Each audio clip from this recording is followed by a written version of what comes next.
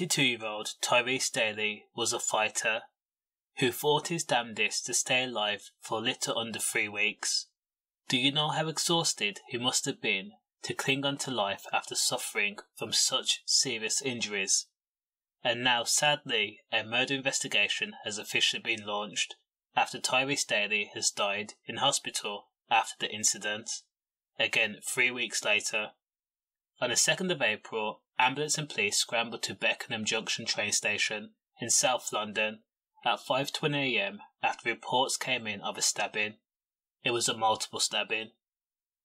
Reports say that a serious assault in a car park outside the train station took place, and again 2 people were stabbed, one being Tyreece Daley and another one being a 24-year-old man.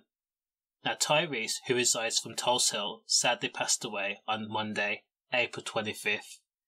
Police currently have a man in custody, and he is D. John Anu, who has been charged in connection with the stabbing, and he is due to appear in court on May 10th. All I can say is condolences to Tyreece's friends and family. Stay safe.